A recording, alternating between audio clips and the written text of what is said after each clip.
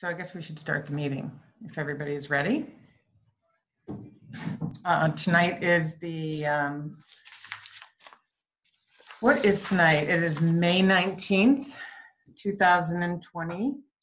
And this is the Bristol Planning Commission meeting. And we will begin. We are going to continue reviewing the site, the unified development. No, Chris. It's not a unified, oh, it's unified development regulations. It's not a unified planning document. Is that interchangeable? I thought that was interchangeable. It's semantics. Okay. Whatever you want to name it. So I'll say one sometimes and the other times. So unified development regulations. We had talked about specifically looking at section 2, which is the looking at the different zones and their dimensional standards, etc. And we are also I sent out to everybody a list that Chris had put together of some different zoning changes or updates that he feels should be made. And looking over them, I agree with you on most of them, but we need to discuss that. Just so those were things that kind of we didn't realize weren't working when we updated the zoning regs. So there's things that Chris has discovered along the way. Yeah, they're and most of them are I won't say trivial. They're pretty basic. It was things that got, as we rewrote these from the top to bottom, they just either got overlooked or they just weren't thought through at the level maybe we should have. Mm-hmm. But they have caused some problems too. So it's important that we get them squared away. So I have not been able to read over your comments, Kevin. You said your head was about to pop when you were done reading that. I didn't know if that meant you had a lot of comments, because I sort of assumed that it did. But maybe we should go over Chris's list first, but I'm kind of jumping ahead of myself here. Do we have any minutes to approve? Yeah, I think we have 2 weeks or 2 sessions to approve. They were all sent out. Okay. 3 weeks worth, and I think Bill sent all 3 weeks out to everyone. 3 weeks, okay. Was everybody able to look at those and have any comments on those? Let's start with, I think the first one is 4/21/20. Actually, I think 4/21/20. I have 4/21/20 and 5/21/20 on my list. Do you know what the other one was, Bill? I think there was one in March. Okay. Well, if it's 5/21, we're looking into the future. Oh, really? 5/5. I think there was a March Great. and an Thank you. April. Okay, well, did anyone have any comments or any changes to the minutes? So on 5/6, Bill sent out the following minutes: meeting of 5/5, 4/21, and 3/3. There you go. That's right. Yep. Because I asked him to. Thank you, Bill. Yes, thank you. And okay, so was everybody able to read those, and are you okay with them? Can anyone make a motion? I make a motion to accept. All of them. Yes. Okay. Any discussion? Do we have a second first? You second. So Tom seconded. Do we have any discussion on that? Nope. Okay. Then the minutes are approved. If everybody agrees. I approve. In favor? Okay. So the minutes of 3/3/20, 4/21/20, and 5/5/20 are approved. Great. So is there anything else anyone wants to talk about under administrative matters? About how much you love Zoom? maybe. No. Anything else? Nope. Hearing none, okay. Let's then get into the zoning updates that Chris has put together for us. Chris, do you want to just go through them one at a time and explain where they are in the document, or just note where they are and the problem and why you are making this? Sure. Yes. Katie, Katie, can you scroll through the document to get to the right page that Chris? I will if he gives me a page number. Okay, great. That'd be super. Katie, let's just go to the use table to start with, and that's probably a good start point. Okay, can you give me a page number? Right near the front. It's all yellow. No, go back. Right there. Whoop, right there. Yeah, I got it. Okay. Yeah. Okay, so if you scroll down one page, Katie, to page 2 of this, to right there, that's good. So under industrial uses, one of the things that I've run into quite a bit are people wanting to do some of these uses outside of just the commercial zone. Village mix is another one that's come up. I didn't have that on the list. I forgot that that was another one that, and the big one has been business yards. So a business yard is anything that's not producing product. So a landscaper, an excavator, they want to have their shop. They want to be able to build a building, service their vehicles, and run their business out of a piece of property. This really has come up. I've got 3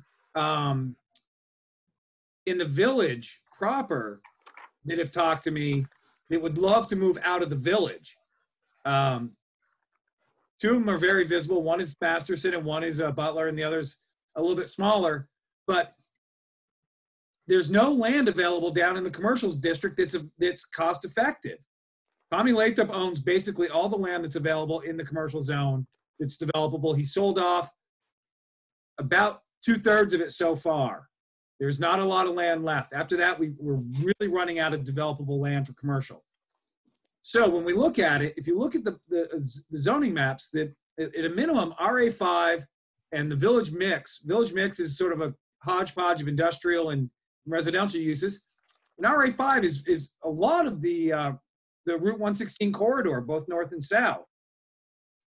And those are spots that it sort of kind of makes sense that if you're going to expand that option out and give folks an option, that those would be an ideal place to do it. I really think they need to be conditional uses so that there can be things set, to make sure that it's compatible with the neighbors. That's the number one thing that a conditional use does. The second, it allows whichever the upcoming DRB, hopefully, to review things like hours of operation, noise, lighting, things like that. So expanding that use out a little bit, business yards. I've had one person talk to me about a self-storage yard down in South 116.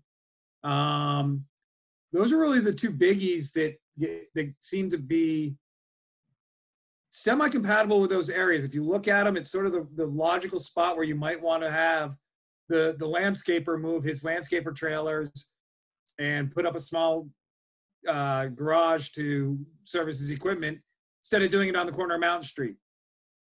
So that's the first bullet point. Chris, are all of those, do we not have business yard in any RA zone? No, the only place it's allowed is in C1. Okay. So again, I think that was an oversight when we did these, because what happens if you look at the previous regs, they weren't allowed then either. I think it was one of those when we got to this section, it was like, if it wasn't there before, we ain't changing it. So that was one of our mottos, or yeah, which is what it is. But again, business yard and self-storage is another one that I had a couple people look at. That when you look at the other things we allow out, like the RA5, we allow like a repair shop or a service station. So having Greg Butler move his landscape business down to South 116, it doesn't seem like it's incompatible with other things that we think work there. Right. Again, And especially if we have it as a conditional review. absolutely. I think conditional, and again, so I would be, if you would look at RA5 and Village Mix, because the other spot with Village Mix is things like, I look at the business practice that Kevin Harper's still working on over on, or even existing Bristol Works. If like Smith McLean's moving their business down to South 116, they already went through the whole process to do that.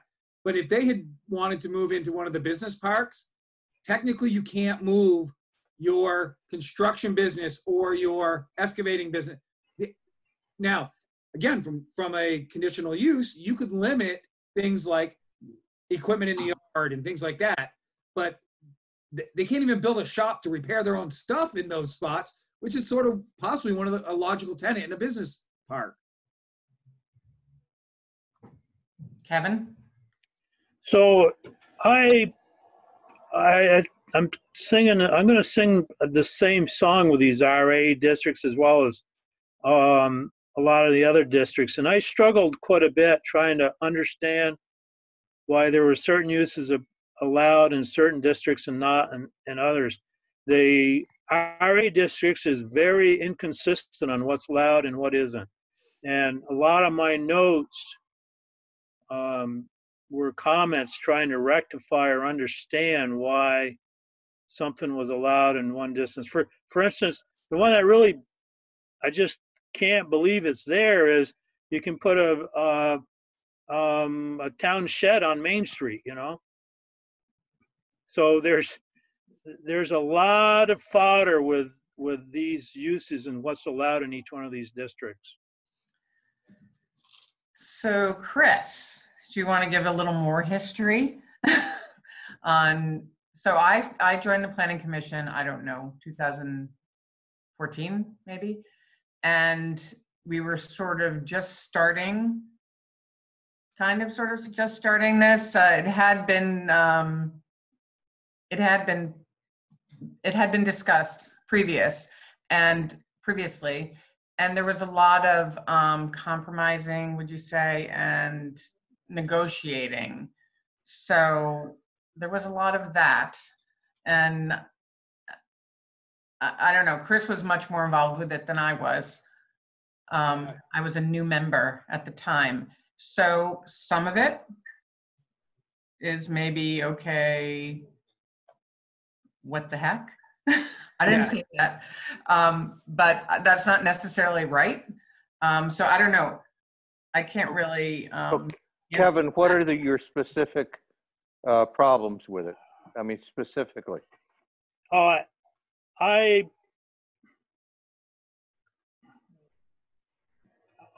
know it would take a while to go through them all. Which, if you want to do it now or wait until we get through Chris's stuff. yeah, in either way, it's fine. I think a lot of your points you made, Kevin, as far as some of the inconsistencies are actually very valid. And so, as Katie said, a little bit of the history, excuse me. When we did this, sort of, as I said earlier, one of the mantras that we seem to go by, which it is what it is, was if that's what it said before, somebody had to make a compelling case to change it. So there wasn't a lot of innovation or heavy thinking on a lot of this stuff. It was, oh, we've always allowed town sheds on Main Street. And the reason was because at one point in time, there was a building on Main Street that was owned by the town. They might use it for this. So there's a lot of historical ick, for the lack of a better term, that is sitting in these use tables. As I went through your comments, Kevin, a lot of those were discussions that were had that near the end, people were pretty beat up on this. We're like, you know what? If it was there before, just do it. We're just going to move on. We don't have time. So I think it very much warrants, if somebody goes through this and looks at it and says, why in God's name are we allowing a public works facility in the downtown? It's a good question. Maybe it shouldn't be there anymore. We don't have room for it in the downtown, and it would make more sense if we were going to option it. Heck, move it out to the RA5, out to the more rural districts. That's more where you would possibly see a town shed. So I don't know. Hopefully that helps a little bit of where the document came from. And I personally believe right now is, as the Planning Commission, you all have the opportunity to look at these inconsistencies, rationalize them or not, and make some modifications where it makes sense to you all. Because you've got a golden opportunity here to really look at these and go, I don't get that. And maybe there may be the one-offs that a club is allowed out in RA5 for some reason. I don't remember why, but there might be some history behind it that we could come up with. But for the most part, I think everything should be on the table. If somebody sees an issue, you should present it, and I would make changes. But that's my 2 cents on that one.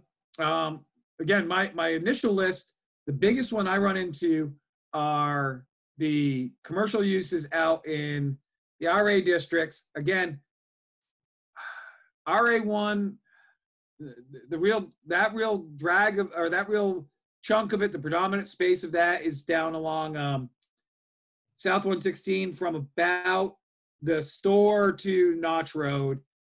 Then you got RA2 scattered throughout there. And then RA5 is the big one.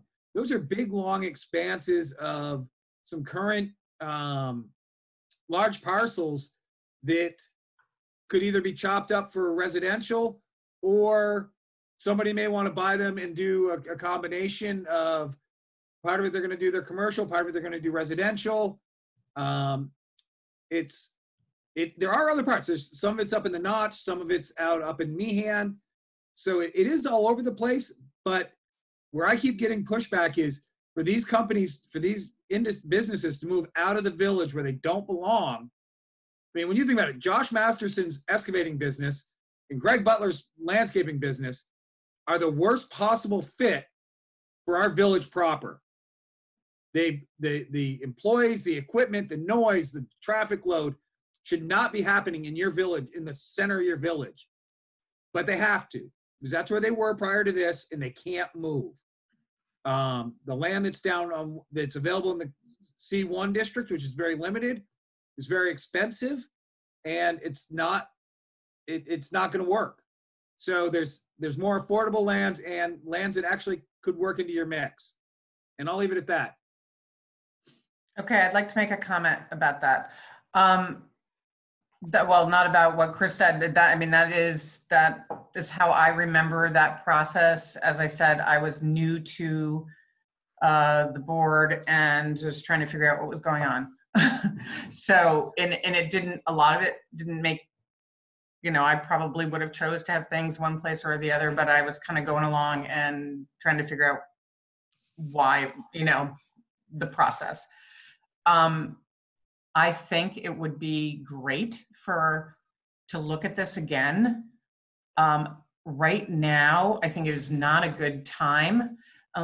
We have several ongoing projects especially the town plan, which needs to get completed. So I think if we were to get into this piece of it, that would waylay the town plan for a longer amount of time, which we don't want to do. We really need to get that wrapped up. Then we could come back to this, and I would like to work on that, because I think there are some things that we could possibly change that would just make more sense. We don't have, we could get the subdivision piece of it, the overall document, through the adoption process with some of these. Not that we couldn't make some changes, but to get into a full-fledged discussion and really look at all of these uses is going to take a while. And I don't think that we can get in right now and not, we got to get the plan done. We got to get the energy plan. We have things that need to get through the the process that have been on the table for a long time. So that's saying I agree that we could look at it, but I would like to take it as a separate project after these things are done. Yeah, and That's my opinion. I agree with you, Katie. This is a big beast. I don't think it's something you could hash out tonight or even in a couple weeks. So there's like I said, there's a few changes that I threw out there that have been major sticking points as far as zoning goes over the last few years since we did this, that I would love to see addressed. They're very, a lot of the things that I saw in Kevin's comments are things that I think are in the bigger picture that you're talking about. The only other one that I noticed a lot of Kevin's notes, and I mentioned a little bit, is looking at the densities in the zones.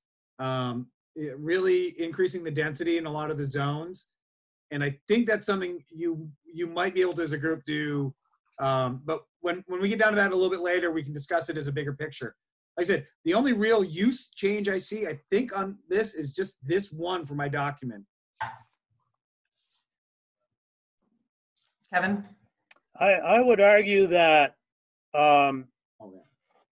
it needs to be done. Now, whether we take the time now and dedicate it to it or work it through with the town plan, but the town plan is forward looking, and there's a lot of things that we're changing in that plan. And just to come back out of the town plan and have a static set of zoning regs because that's what we did 20 years ago just doesn't make sense.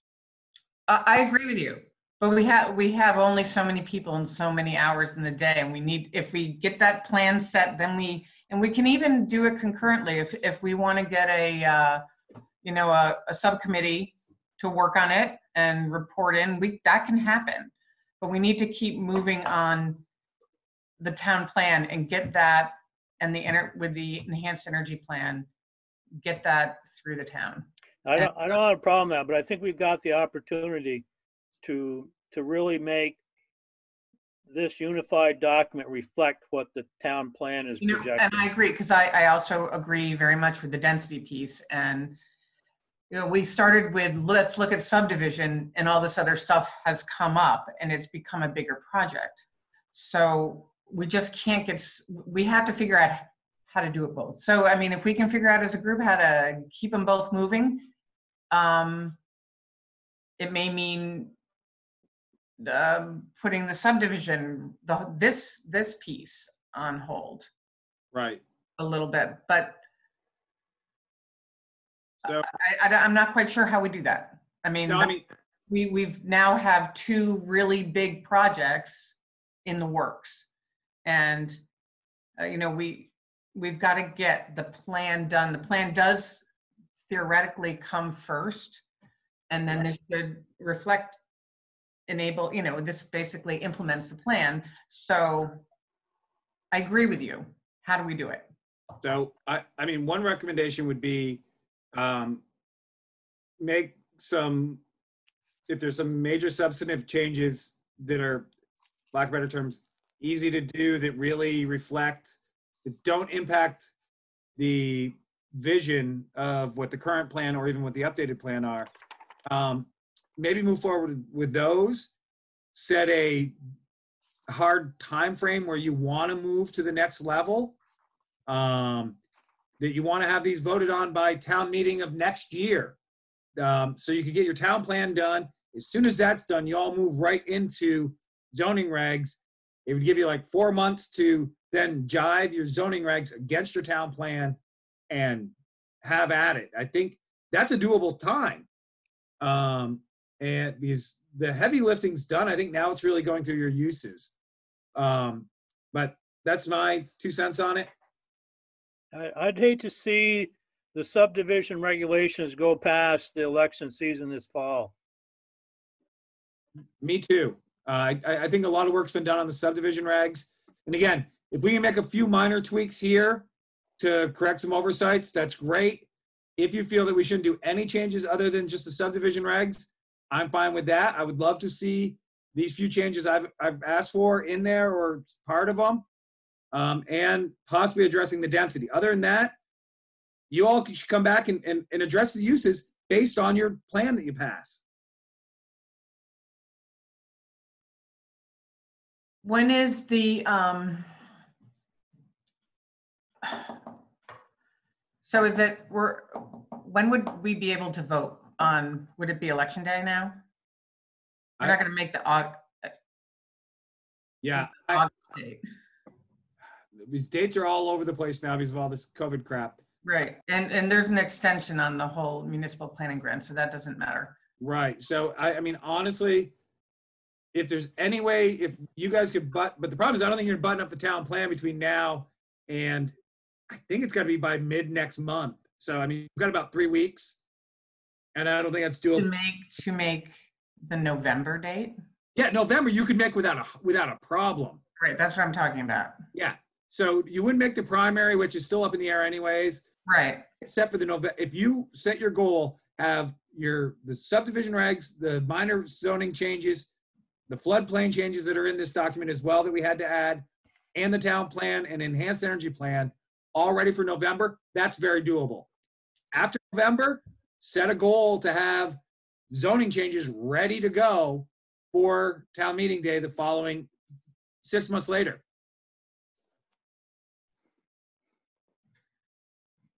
Kevin, you want it sooner though. You would like to election. Strategically, I understand what Chris is saying. I think the priority is, it's not a priority for me, but the energy plan, but the town plan and the subdivision regulations are a priority, I think.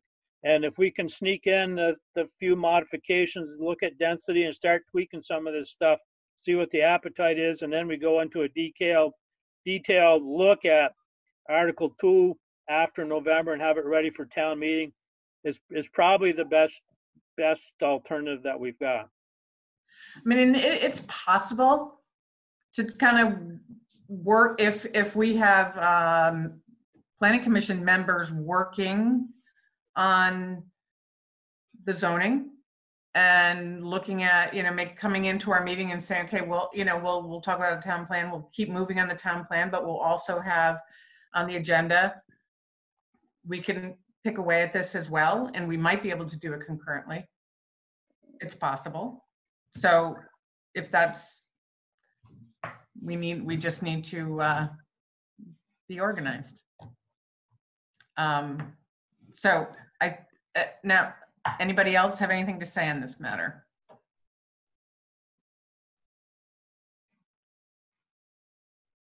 No? Well, let me just add that I think the focus on one issue at a time is probably a good idea, and just go through each one and press on. Okay. Okay, well, let's see.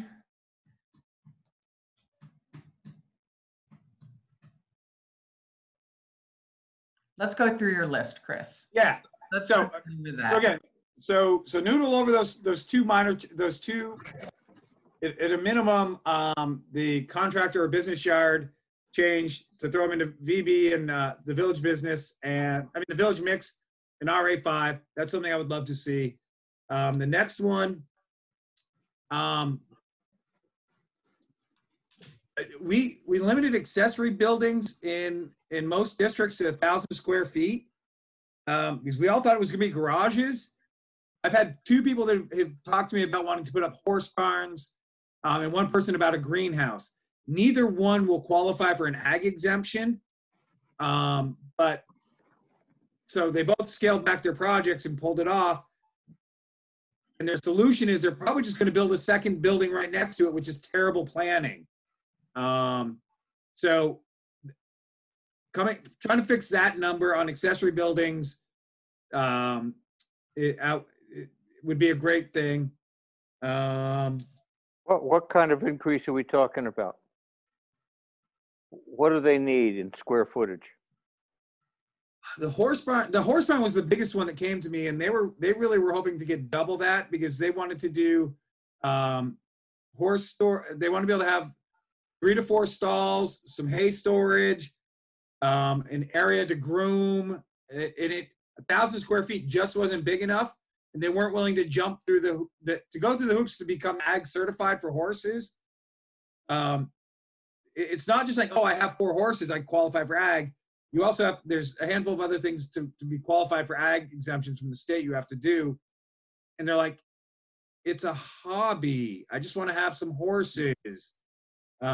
So their solution was they'll build the barn to store the horses in, and a second structure right next to it to store store hay and have a grooming / prep and tack area. What part of Bristol is this? It was up in the Notch. So is it an RA1, 2, what? 5. Oh, God. It's- That's got to be changed because that just pushes something that has no sense. So they needed like 2,000 square feet? Yeah, I think it was like 1,800 square feet is what they wanted. What's a reasonable size? Can I get a 2,000? clarification first? I thought that what we decided last time, it was 1,000 square feet or 30% of the main building. That's accessory dwelling. This is just, Free dwelling, got it. Yes, this okay, is not a dwelling. got it. Yep. Yeah. Where is this defined then in this? So like for RA5, it's defined on page 25. Want me to go there? No, I can Yeah. find it. I have it. I'll pull it up. Yeah, Right. go there. That'd be great. Okay. Yeah. I mean, just about every zone we do it in, every zone, it's 1,000 square feet. So in the village, it might make sense to limit a garage to 1,000 square feet because we don't want a 5-bay garage. But out in when you get a little more remote, like RA2, RA5, I could see bumping those up to possibly even just doubling that number would probably suffice and make it more realistic to what people are looking at. I think that's reasonable. Right there. It's on the bottom there. Yeah. Yeah. Oh, there it is. Got it.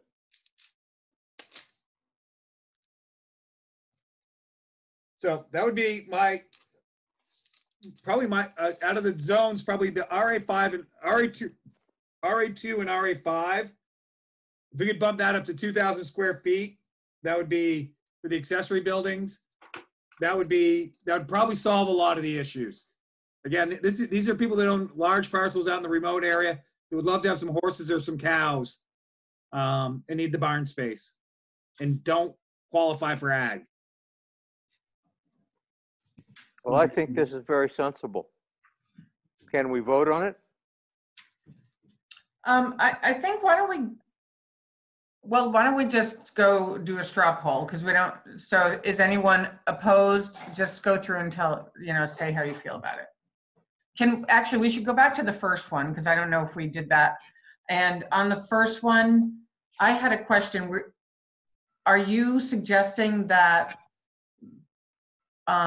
we allow it in RA1, 2, and 5, the business yard, or what were you don't say in your notes? No, as I looked at it closer, I look at it, honestly, if you did village mix in RA5 for the business yards, that would solve a lot of the issues and push it.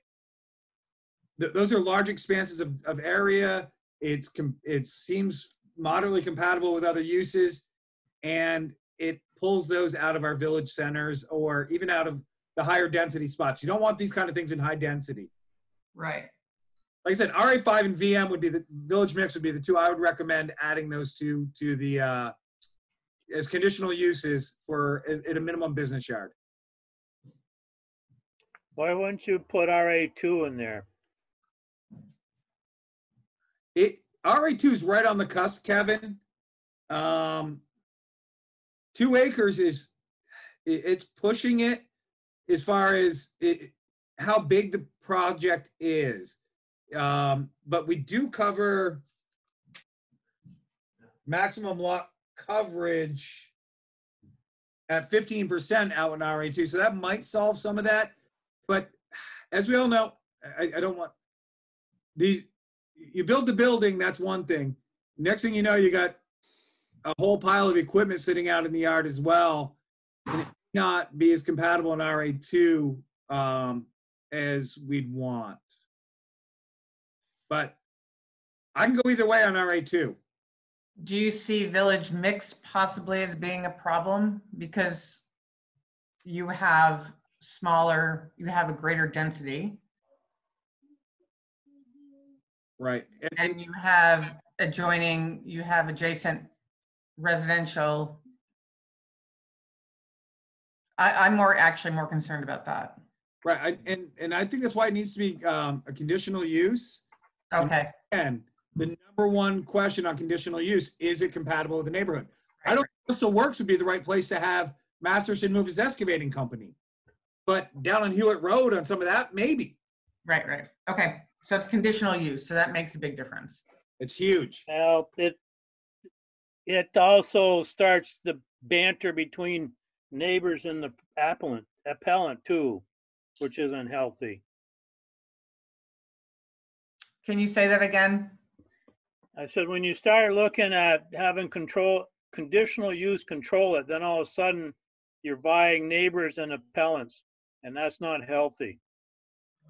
It'd be a lot clearer if it was, okay, we do it or we don't do it, you know? Right. The downside of that, the problem with that, Kevin, and my only issue with that is the village mix. There's parts of it that, like I said, there's a big chunk of Hewitt Road that it could make sense to do it down there. But over at Bristol Works, it may not be as logical. Right across the street on the Jackman property, it probably makes sense. There is no neighbor there. So neighbors are gonna, if it doesn't fit in a neighborhood, I think you got to give the neighbors a chance to voice their concern. And again, it's up to the DRB or ZBA, whoever's going to hear the hearing, to determine whether or not their argument is valid. That's one of the big ones. Just because I come forward and say, I don't want to see an excavator on Munsell Avenue, doesn't mean it can't go there. I gotta make it compelling, and that it's not viable with the neighborhood, which it may be. I just want to say something about conditional use. I think it's actually a pretty good process. It's not always neighbors against neighbors. I mean, it doesn't have to be that way at all. I mean, really, you ask that question, does this use fit? And it might not even get, to the point where people are upset about things. It's just like, that's not going to work in this area. But then there's also ways to make it fit better by you have the same tools that you do in site plan, where you can ask someone to put a hedge, you can have them put a hedge up or a fence or whatever. But in an area like Village Mix, you don't know where that's going to come up. So you don't want to prohibit it, but you want to be able to permit it if it's appropriate. And you can't really know that ahead of time. Yeah, I'm in agreement with that. I think it should be conditional use, because that gives us a chance to take a look at what's actually going to happen. And it also gives us a chance to make a decision if in fact this is something that is okay for this area, for a specific area. And to be honest with you, Kevin, if after 6 months or a year, it turns out that this turns into like a, for lack of better terms, a political pissing match all the time, you'll fix it. That's the beauty of being the planning commission. I feel that this is a chance to fix an oversight earlier, correct cautiously, and if the caution is way too cautious, fix it again in a year or two. You're not locked into this for indefinite periods of time. That's the only thing I can say on that. Well, can we agree that it needs to be changed and it can get tweaked later when we are finalizing the use charts or the use matrix, whatever you call it? Can we agree as a group to move on? Yeah, I don't think I don't think it's earth shattering if you all add this change. It'd be nice if you could. Like I said, I got two contractors that would love to move their stuff elsewhere. But if it's next year, it's next year. I don't think it's gonna be the straw that breaks the camel's back. Well, I'll make a motion to change VM and RA5 per Chris's recommendations. I second that motion. Okay, I didn't think we were gonna do official voting on this, but I guess it was gonna be. We're there. Let's do it. Okay, all in favor? Aye. Aye. Rob? No. And you don't have to tell me why, but would you like to tell us Well, why? I think we just need more conversation. We're going to do those two, especially the village mix, isn't there more conversation whether in the same time possibly the RA2 or the village residential, there's appropriate areas where it should. Oh, I lost you. Well, I'm going to go back. I do not actually, you said we're there, but I do think that we need to not vote on these right now, because that wasn't the plan. It was, we're going to vote on the whole document, but we're not there yet. Well, just to Be an asterisk, that this one needs more conversation. right, but you have a motion on the floor. Then a motion in a second. You've had a vote, started a vote. You can't just pull it back per Robert's rules. That's just procedural. All right. Well, I'm not sure if I can undo it, but my intent was we are getting really fuzzy on what we're talking about, and we should understand what we're talking about and move on. Right. So if you want to rescind this and make it just a potential recommendation, finish your vote. It's what, 5-2, 5-1, whatever it is. Make a second motion to rescind the previous motion. I know it sounds trivial, but that's procedurally correct. I'll make the motion to rescind. We need a second? Second. Second. Rob seconds. I didn't ask you to take minutes, Bill, but I assume you are. I'm doing it Okay. as best I can. Okay. But I guess my concern is that we get clear somehow on what we're agreeing to. Let's finish what we're doing. So you made a motion to rescind. We second it. All in favor of rescinding? Aye, okay. Aye. Okay. Okay. That is done. Yes. Now, you have discussion about that, Kevin. I just am concerned that we get crisp about this and understand what we're agreeing to and not agreeing to. Right, we need more discussion about it. Well, we sort of jumped into this big topic tonight without a lot. I don't know. I don't think there was a lot of anticipation on this. I mean, I wasn't thinking that we were going to be picking away at the use chart tonight. I thought we were going to be kind of airing some, but it is but there's concerns, and it's important that when we started this project, it was about subdivision regs, but then it became a unified document. So now we're looking at all of the zoning regs. That's a bigger project. You're shaking your head, but we made a choice to do that. And so we had this little sort of hiatus from the plan so that we could get the subdivisions done. Now we need to get back to the plan. They're both very, very important. I don't want to not give either one of them the time that they need.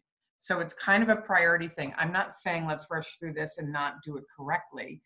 I mean, let's hear from the group. I'm not going to make the decision of how we should proceed, but we do need to have a bigger discussion on because it's going to go back and forth. And that's what, as Chris said, this is not a quick thing to go through. So I'm a little confused at how to move forward right now. So if anyone wants to. Well, I mean, if the thing that we're dwelling on here is the uses. And as Kevin has brought up, he says he has seen some inconsistencies in the uses, all right? So my thinking is this is all very detailed work. It takes a lot of time to talk it out. I think there should be a subcommittee of 2 or 3 people that communicate and get their thoughts together, draw up a use table, and then present it to the rest of the folks in the commission. This is very detailed work. Right. I would actually like, if this first item on Chris's list is, if we can't come to a general straw poll agreement on it, let's highlight that. That will be, put, to return to later. Let's go through, see if we can make any headway on these other ones, just get them out of the way. We'll go back to the ones that are more difficult so that we can make some progress. Okay. But we're not going to skip over anything or not make a decision on something that is not clear. Is everybody okay with that? Yep. Yep. Okay. So and I would prefer not to vote on these right now, and just, if we're not in agreement and people are confused about the issue and we need more information, we'll come back to it. So let's just have, if we agree on one of these recommendations, we'll say we're good with that, and we'll come back to the ones that we're not clear on. So let's keep moving. So we are good with the second one. I assume that we agreed to that. Well, again, that was the idea of doubling from 1,000 to 2,000 square feet. Okay. Okay. All right. Now we're going to move to the third one, Chris. You're back on. So home business not allowed in HDR. Yeah, and honestly, if you're going to look at the whole use table, I would table that till we get to that. Okay. The next one is certificate of occupancy. It's sort of a nebulous thing. Statute says I have to provide a certificate of occupancy, but that's all it says, and that's all our regs say. It doesn't clarify what it is. One thing that Moncton does that I like, in order to get a certificate of occupancy, there's 4 criteria that have to be met. I'm not a building inspector, nor is any zoning administrator ever going to be. But they has to have a running water, a cooked surface, heating system, and I want to say a flushing toilet. Those things they have deemed are considered what would make a house livable. So it's things that anyone can walk in and look at. I can flush a toilet and know that it works. If you guys are fine with that, I will forward you the language that we use in Moncton that we might want to add just to the home occupancy piece. It's super easy, but it gives some clarity to, right now, somebody calls me for a home occupancy, I go up and say, yep, you built what you said you were going to build. Check. And I hand them a CO. It's weak. That's how it is in many towns. I'm not saying that's right. Oh, I know. But it Very is. tied to their permits as well, as far as making sure they have all their permits in order and proof. Not necessarily. Yeah. It's basically, is the house, it's more about an exterior than interior. It's not a building inspection. Is the house located where it is where it was permitted? That's pretty much what it was in New Haven, So Chris, right now, when you give out a certificate of occupancy, right? So you're just really looking, is it Is it there? Is it what they said? And you don't go in and do the other stuff. Well, I think that's really important. And But like I to Rob's point, if our regulations are driving permits beyond the zoning permit, we should be checking those as well. right, and that is, I want to say that again, when I said they had to have a flushing toilet, I think they have, yeah, it states that they have to have a state wastewater permit as well, and And it, that has to be inspected by, yes, so that is beyond our purview. So that's not, you know, No, it that's in might the be. permit, that's in the permit that says that you can't give someone a certificate of occupancy without that box being checked. I'm sorry, Rob. I'll get to No, you. and that's what I wanted to make sure that certificate of occupancy was verifying that permits were in order, just that they had them, not a check of them or anything, just that. Wastewater permit, any kind of exterior permit, not doing a interior inspection of wiring and not that. right. It's not included. It's basically the wastewater or any Uh, kind of other agreements or Wait. right-of-ways, things like that go back and check into the previous deeds, things that were carried forward from previous owners or covenants that were on the land. So the only two that we check right now is, do you have a wastewater permit and do you have a curb cut? That's all it is. John, would you like to speak? John Moyers? Oh, you're muted. I unmuted myself. Thanks. Hi, everybody.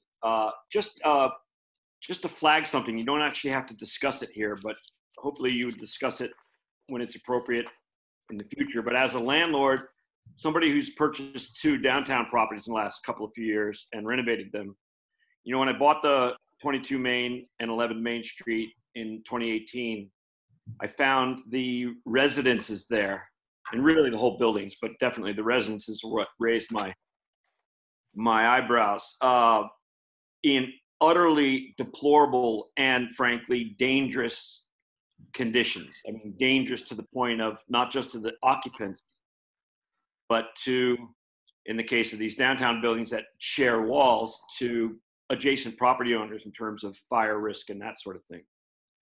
So, you know, places that were literally not unheated, they had a heating unit in them, but unless you were going to spend maybe $1,000 or more a month for propane, I doubt you could keep it at 50 degrees. Mm-hmm. Knob and tube wiring, like exposed and with junk piled on top of it, hundreds and hundreds and hundreds of pounds of metal and other kinds of mattresses and junk piled on top of active hot knob and tube wiring, stuff like that.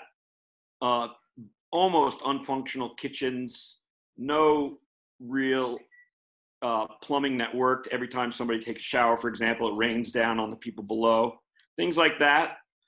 I hope Bristol would consider, the state does C of O's, like I renovate a building, I can't occupy it until I get the state C of O.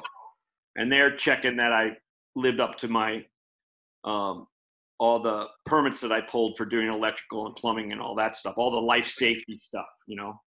And so, you know, Bristol could have a C of O system that also has some means, some mechanism that allows for review of buildings that in extant for their current condition.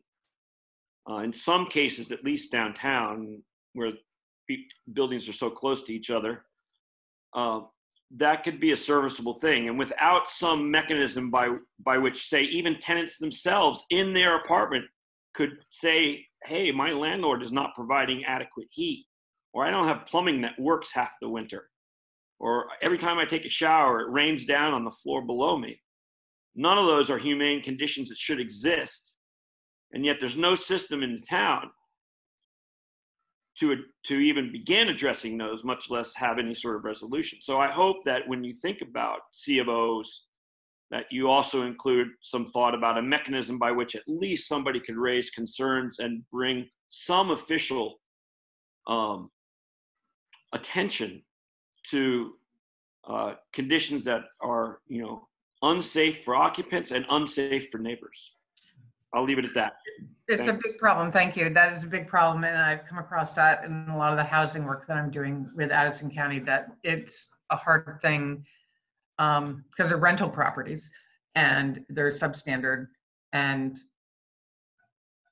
it's a bigger problem.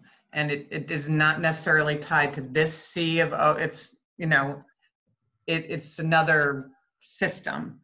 But it is, except that in the very preface of our town plan as it's written today, it says something. I don't have it here and I haven't read it for a while. It's going to be the next one too, because right. But what it says is to ensure adequate, safe, and efficient housing for residents.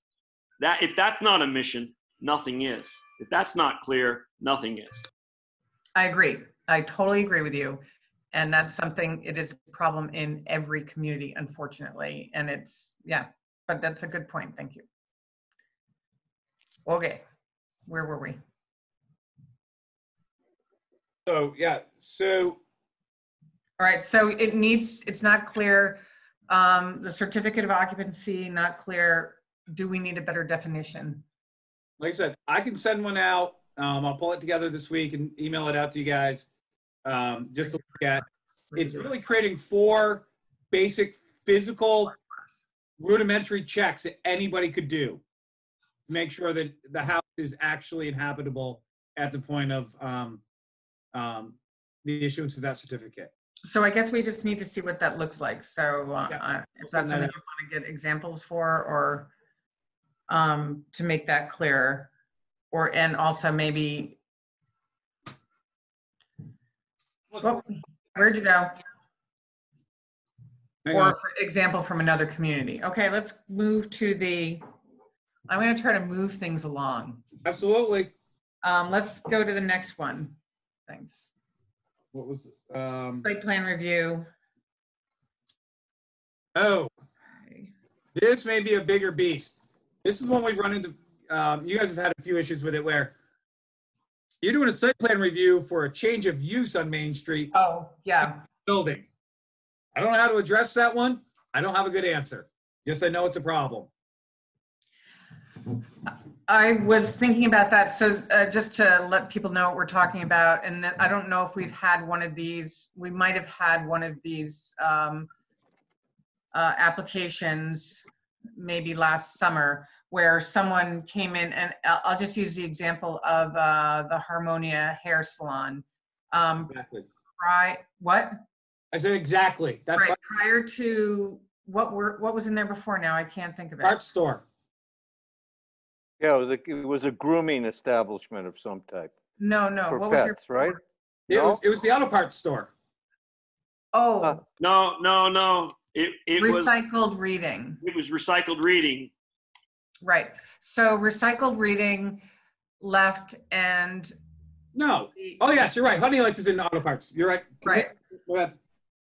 So the way our zoning is set up is that they had to have a site plan review for that, basically just a change of use, and that it's hard to, that was kind of an oversight on our part. I would say it really is a change of use. I think it should be reviewed as a change of use, and how do you do that? Because the use might not be appropriate. So then it does come to that question of a conditional use.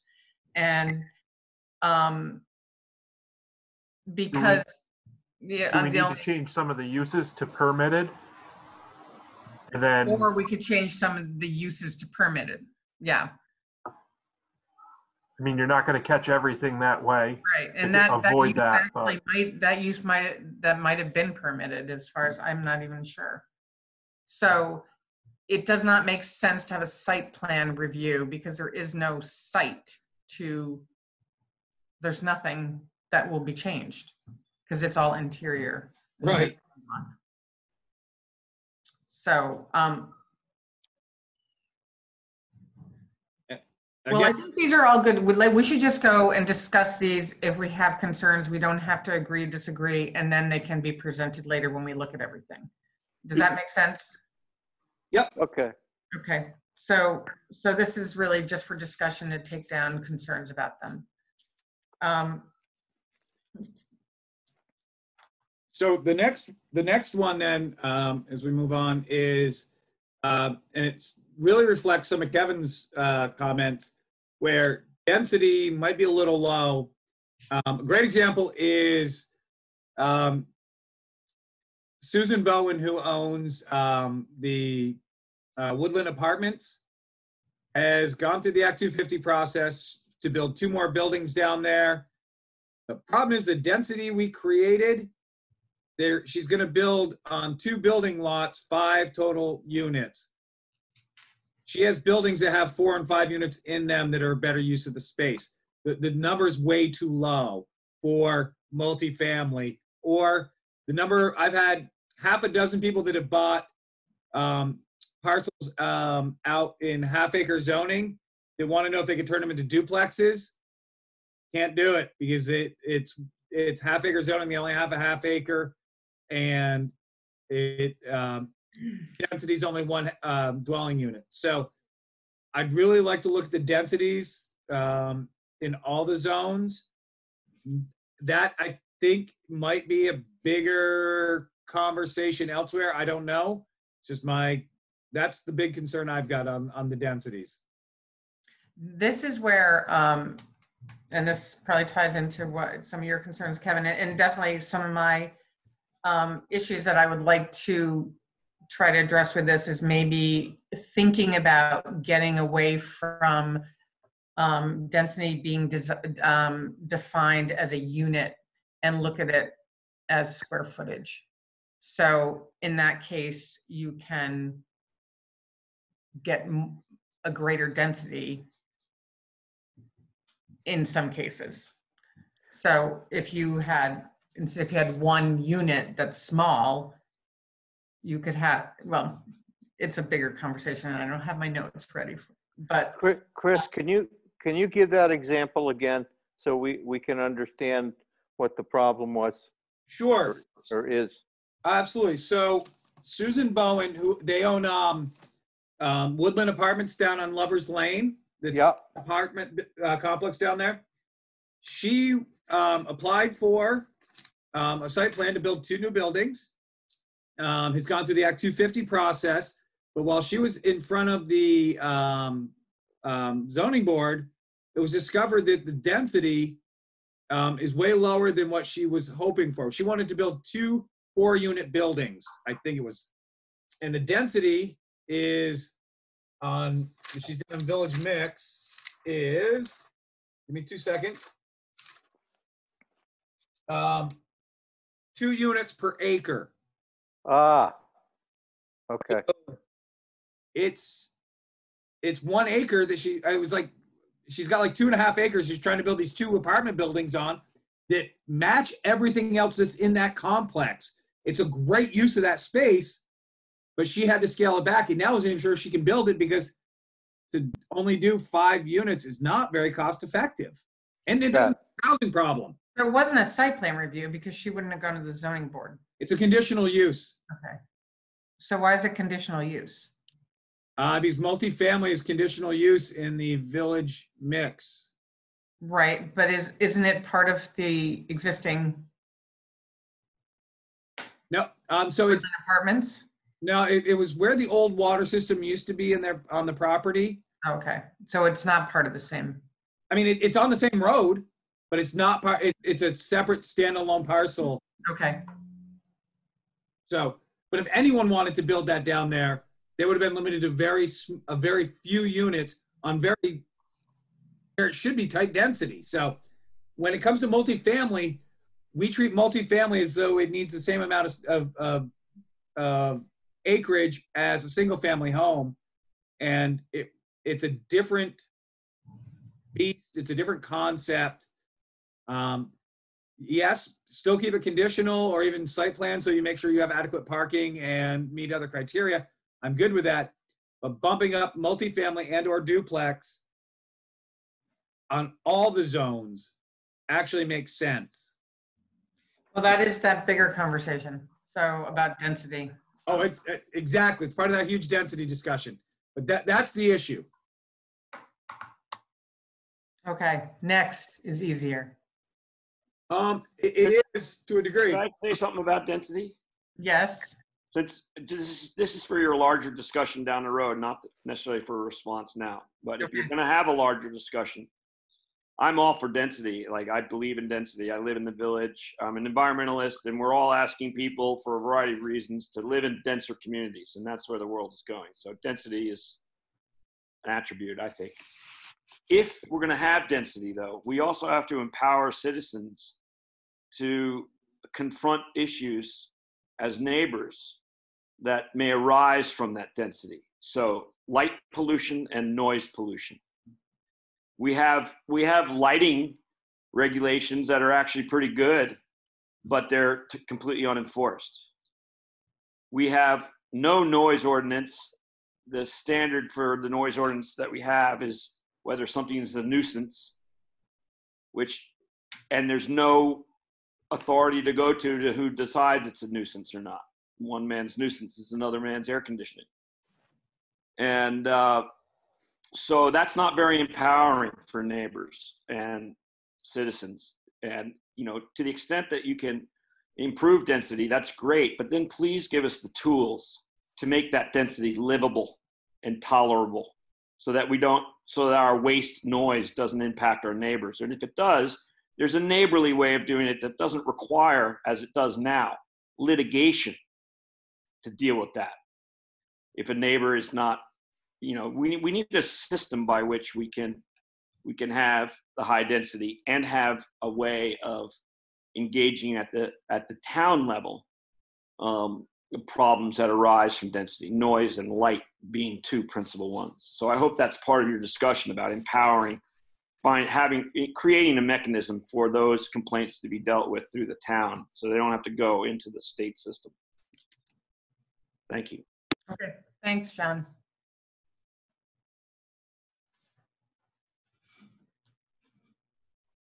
Okay. Anything else on density at the moment? Yep, let's move on. All right, so the last one is one that has popped up recently. So as we know, our trail network that's being created throughout our community is great. I think any opportunity we have to provide some outdoor recreation is beautiful. We made some minor snafus back when we created the zoning. The big one was we included trails in outdoor recreation. Oh, I lost Katie. I was hoping, Katie, if you could Yep. down just to the next page for me. Yep.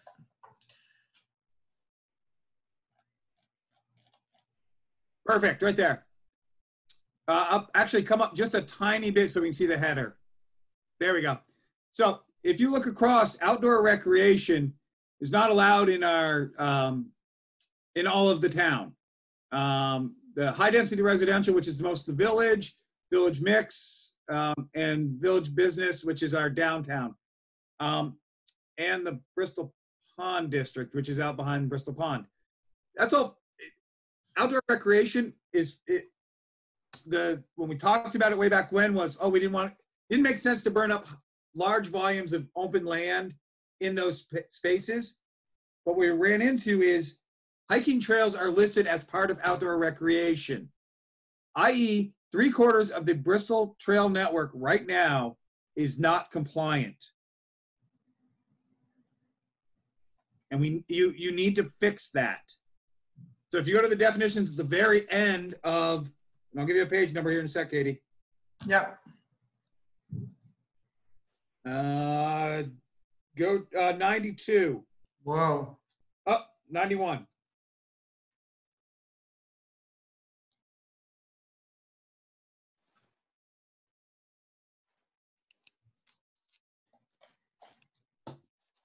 Getting there. Yep, you're almost there. Keep going down. No, you gotta go further south. 91. I'm sorry. That's on the old document. It's probably around 98, 99 now with all that added stuff. Sorry, my bad. These are alphabetical now in your definition. So you want to get to Okay, all right.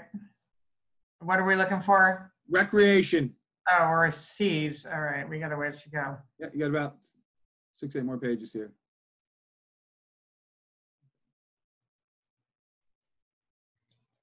Here we go. We're almost there.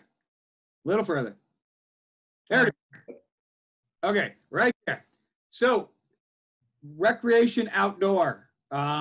The examples: athletic fields, sports courts, tracks, trails. That's the problem. So you either need to remove trails, but the definition still leaves it sort of nebulous. You would be better off to add site plan to all of those locations or conditional use to all places within the town to allow outdoor recreation. The site plan would ensure that there's adequate parking. The one issue with anything of like a trail is there enough parking at the trailhead? That needs to be determined. I'm fine with site plan. Conditional uses, doesn't make sense to put a soccer field in the middle of a neighborhood, maybe not. So that's my 2 cents. It's just one that needs to be fixed, or the trail network that a lot of people in this town have worked very hard on may come to a screeching halt. So a couple comments is, one is, if you remove trails from the definition, it's not defined, therefore it's also prohibited. That's what I was going to suggest. Why can't we just take trails out of the definition? And then the other thing is there's a lot of parks and there's a lot of conservation land that's open for recreation, and I don't know exactly how those things fit in either. Right, and that's where I think it would make more sense to add recreation to as either a site plan or conditional use to all the zones that is not currently listed. Can I go back to the use chart? It is. I'm sorry to throw that on there, but this is one of those that I'm being pressured a little bit from some. Let me go back. Is everyone okay if I go back to the use chart? If I go back to the use chart, do you need to see the definition? Okay. I just want to see where we have it allowed, not allowed. Only allowed in one place. No, so it's not by right use anywheres. So in your village business, which is your downtown, your village mix, your high density residential, and the Bristol Pond district, it's not allowed. So I would recommend, again, it either has to be conditional or site planned on all the, you could site plan all those and it would be fine. Yeah, that does make sense. Yeah. Yeah. So do we want to discuss this at a later date?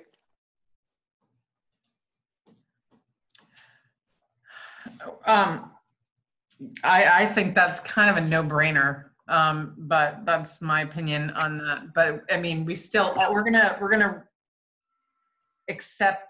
talk about it all again, you know, but if we have a general sense, if people have a problem with this or not, or if they're in favor of making this change that Chris has suggested without, you know, any other conversation, we can certainly change our mind about that, but just for our notes now. So we're doing, Chris's suggestion is site plan across the whole thing. Not site plan, isn't there some conditional? Yeah, I would leave the Well, there's 5 conditionals. Do you So, want site plan across the whole thing, or do you Nope. want to leave those 5 conditionals? leave your conditionals conditional, add site plan as the current prohibited. So Okay. the spaces should so be. in Bristol Pond, HDR, Village mixed and village village mixed business. and village business. Okay. So is everybody sort of in a general agreement with that? Yes. Yes. Okay. General agreement.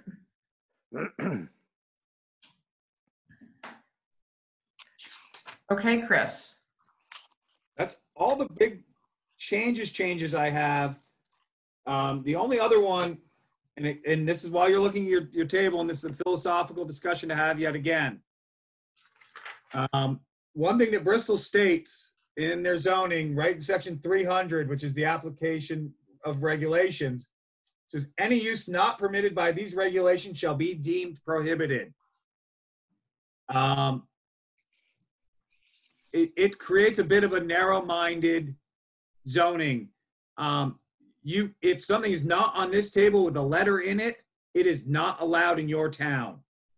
So other communities, especially what they've done is, and I can send out verbiage, Moncton's got great verbiage on it, as far as their conditional use. If you can show that it is a similar use that is allowed or conditional, then it can go to the board for them to approve. A great example was in Moncton, they had a location where veterinary clinic was allowed, but a grooming business wouldn't have been. And when you think about it, they're the same impact. They allowed the groomer to go to the board, make their argument that it's the exact same impact as a vet office, dogs barking, traffic, the whole 9 yards, and they allowed that use.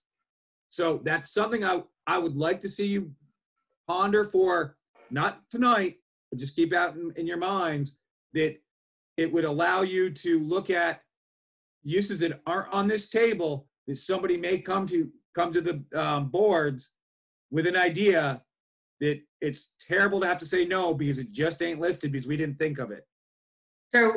So getting around that, you're saying if we have a statement, like a disclaimer saying if there's a use listed, because people have an applicant has the opportunity to come and make an argument that it's similar to another use. Yes. So So it's basically just text. Right. And so it's not, basically you eliminate that line where if it's not permitted, it's prohibited. That if it's not permitted, it can be reviewed as a conditional use. Where is that? Section 3, it's on page 32 of my existing document. It's section 300.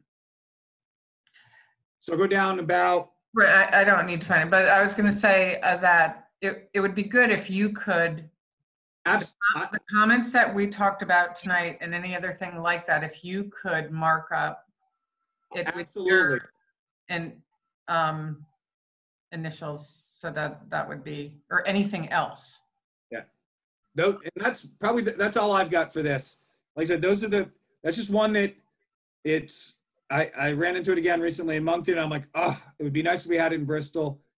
If it's on the use table and already prohibited, leave it as prohibited. But if it's not on this table, it gives an applicant the ability who's creative to come in and say, you know what, my dog grooming business is no different than a veterinary clinic as far as impact.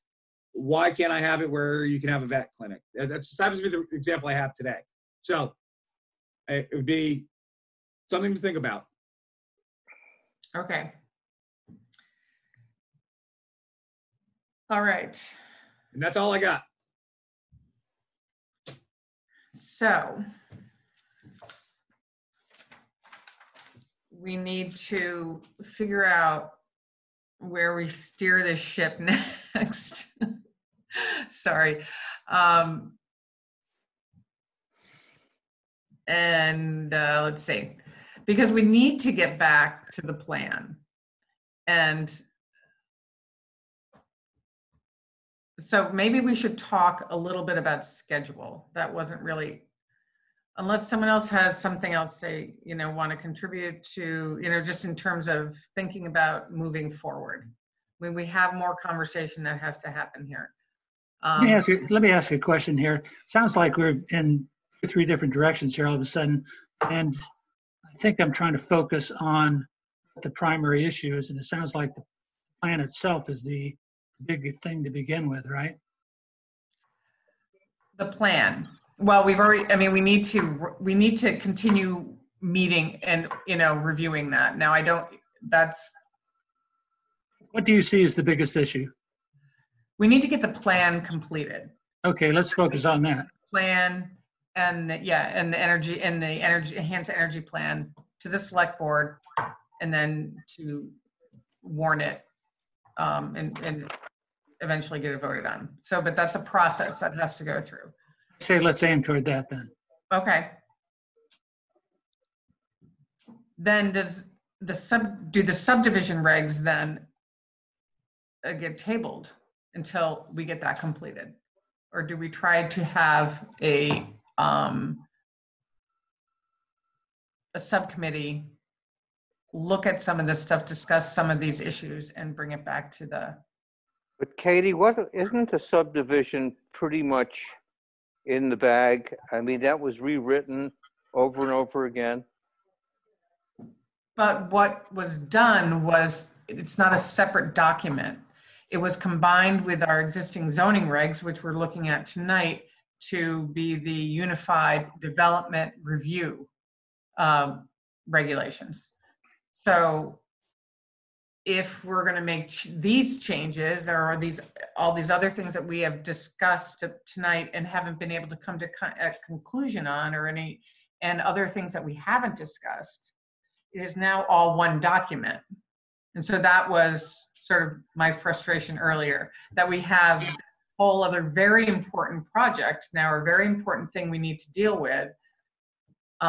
If we had kept the two documents separate, it wouldn't have been an issue, but we all agreed to have it as one document, which I do think is a better end result. We just have the opportunity to make these other changes, or we could bring it through, try to get it through the process, get it adopted, and then come back to it. So all of a sudden, not all of a sudden, but right now I see that we have these two big projects that are midstream. Do you follow me? I'm a little mixed up, but I got a piece of it. Am I that unclear? I apologize. We know where we are with the plan, right? Yes. So when we asked Adam when Adam did the subdivision regs can stand separately. They can stand on their own, or you can combine them with your zoning regs, and then they become a unified development document, unified planning document. That is what we decided to do. Yes. So when that needs to get re-adopted and then approved by the town, so to make that, a working document, but we have this opportunity now to make some other changes in the zoning piece of it. And that's what we were discussing tonight. So there's more issues here that people want, that it appears that people want to talk about. I would like to talk about the density issue, some of these, use issues. Well, just using the subdivision piece, will we run the subdivision through the 1, 2, 3, 4, 5, 6, 7, 8, 9, 10, 11, 12 areas of our town? Or is subdivision? Zoning? I'm sorry? What do you mean, the zoning areas? Yes.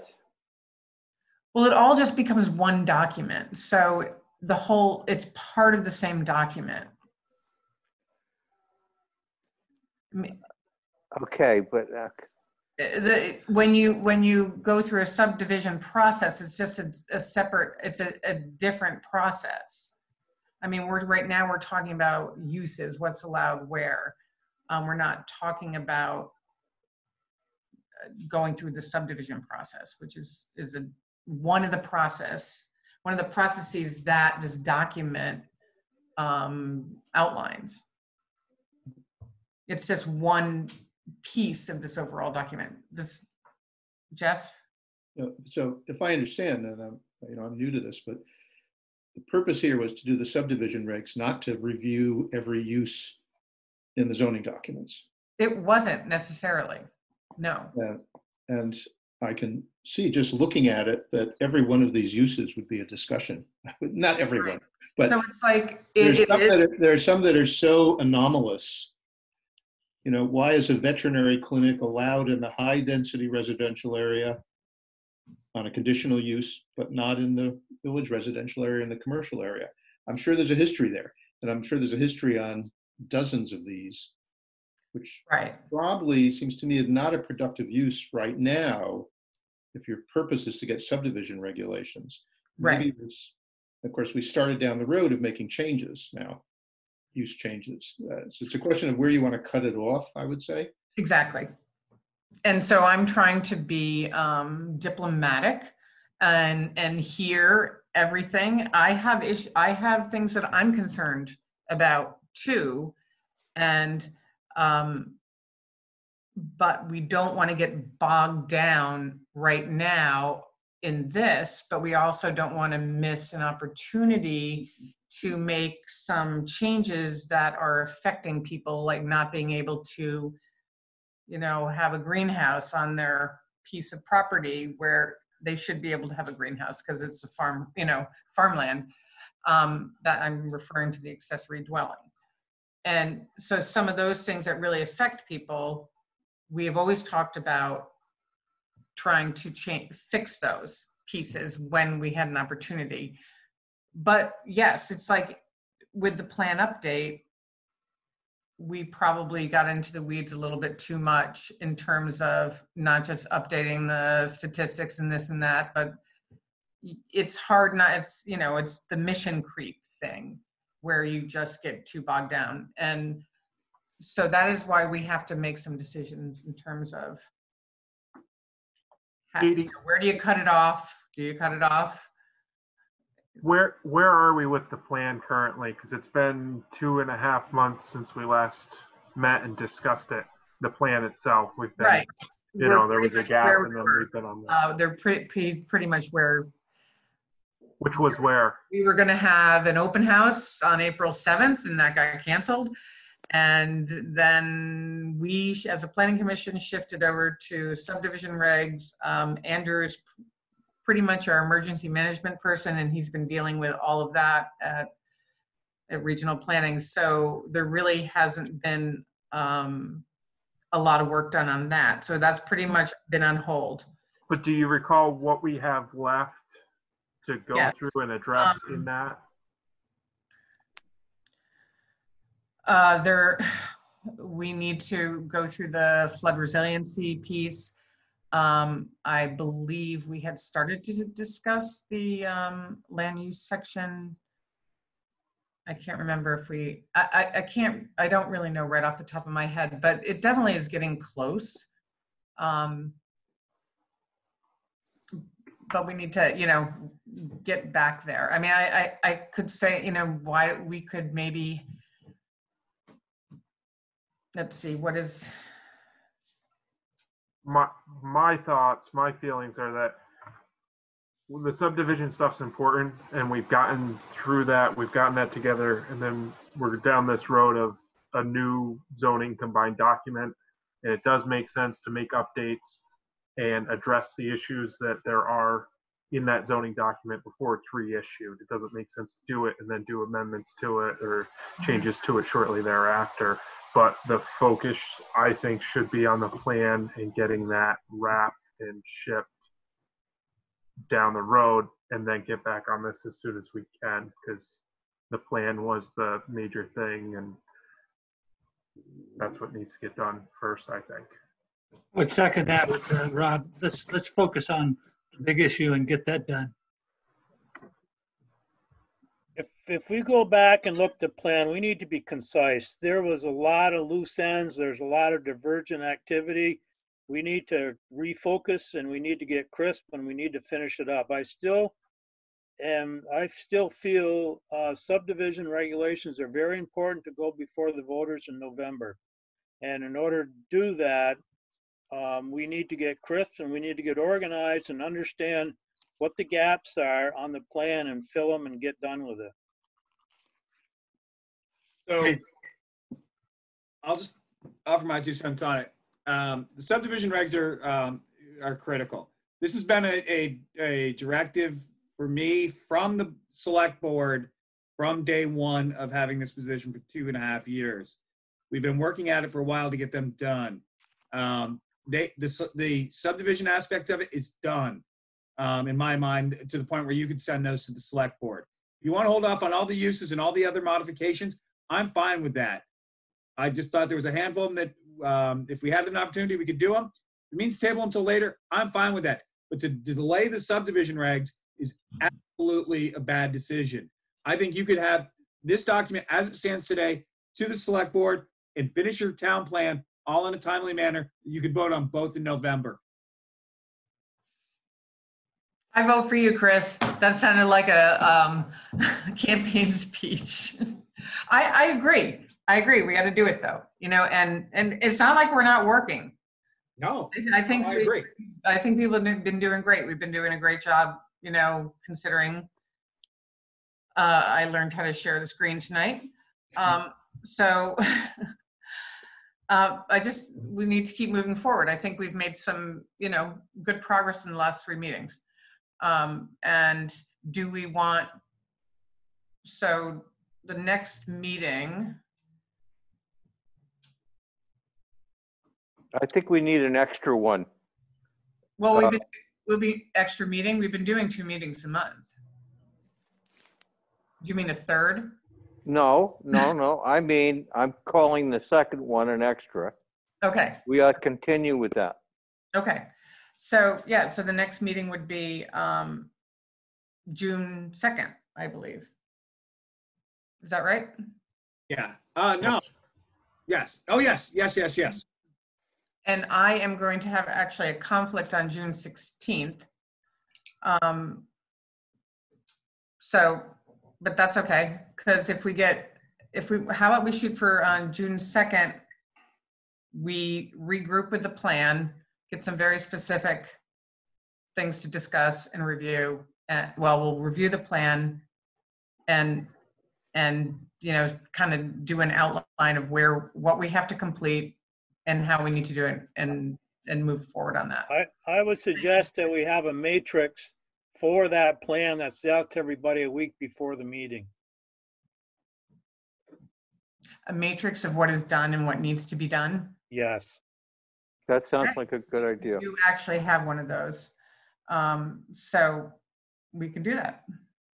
So the other 2 pieces to think about is how you want to have some public meetings and or forums. That is part of the requirements of any of these changes. So try to be creative. There's ways to do it. I don't know what they are right off the top of my head, but that's something to noodle through. I would say by the next meeting, come with some ideas, at least. That would be a discussion you have. And the second is, Katie, what is Andrew's availability going to be going forward as his emergency? No, he's got to get back on it. He's just, the thing is he gets interrupted. You know, it's like there's a lot of stuff coming up, but you know, we're all kind of getting used to what we're getting used to. And he knows that it is there hanging over his head. So, okay, matrix in a week, that would be. All right? Yes. And in terms of, the public engagement part and public participation in terms of feedback on the plan, like we were going to have, you know, our open house, that obviously is difficult to do those sort of activities. So we'll have to figure out something. But it seems like people are participating in Zoom meetings actually more. I've been to a couple of public meetings that community meetings that there were a lot of participants, which was interesting. All right, so for June, we'll get back on the plan. Okay, I appreciate your input. Anything else from anybody tonight? I just have a question. Where does that leave us then on the subdivision regs? Have we decided how we're moving forward on them, or? Well, we're going to get back to the plan. We can't. the subdivision piece is done, as Chris said. We're basically tweaking the zoning piece. Right. We don't have a subdivision document, so to speak. They're within this total unified document. It's two separate things. Subdivisions are one aspect. The subdivisions and adding them to the existing zoning regs and renaming it was one. Modifying all the other pieces of it, that's part two. Part two put off until after you get done with the plan. If you have time before after the plan's done, and you may be able to tackle some of the low-hanging fruit, do it. If not, wait till after it's done and you vote on it in November. The last time it was done, how many years did it take us? 3. I know, but we've got a working foundation. Yeah, it's a much better document now. Yeah, I know, but it took a long time, and a lot of that was because there's a lot to discuss and a lot of different opinions on it. And that's probably why way back it was like, okay, if it's like this, let's just leave it. So, but there are obvious things that I think everyone is seeing that could be improved on.